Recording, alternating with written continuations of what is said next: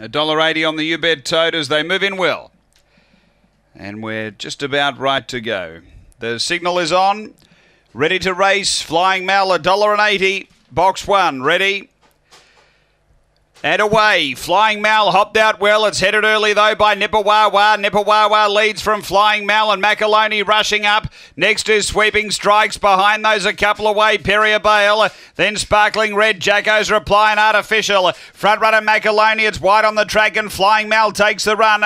Flying Mal gets clear from Macaloni and Sweeping Strikes. And Flying Mal too good. Second home, Sweeping Strikes. Third, Macaloni. Then came Sparkling Red. Behind those, Perrier Bale from next in Jacko's Reply. And Nippawawa back at the tail end. The time here, 22:79.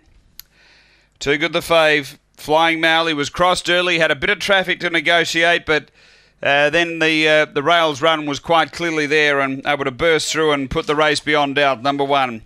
Flying Mal. Troy Murray for C&J Murray. A fawn and white dog, February 2013. Cosmic Chief, Flying Molly, number 1. Second, going to 6 Sweeping Strikes. Ken Trowbridge, a brindle dog, February 2014. Vela Set, Flippin' Cool.